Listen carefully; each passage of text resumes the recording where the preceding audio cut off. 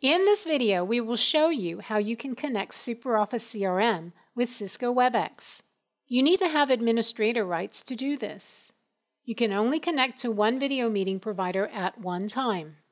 When you are logged into SuperOffice CRM, go to the Settings menu in the top right-hand corner and choose Settings and Maintenance from the drop-down menu.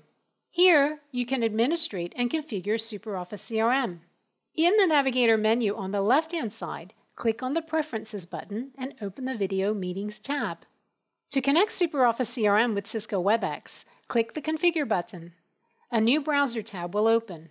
On this page, you can configure the connection between SuperOffice CRM and your video meeting provider. Please be aware of the requirements for each individual video provider. To connect SuperOffice CRM with Cisco Webex, you need a Cisco Webex account. Start by clicking the Cisco Webex button. Next, you will be forwarded to Cisco Webex Authentication Portal.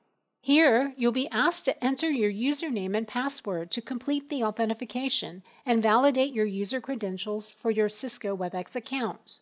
We have now shown you how to connect SuperOffice CRM with Cisco Webex.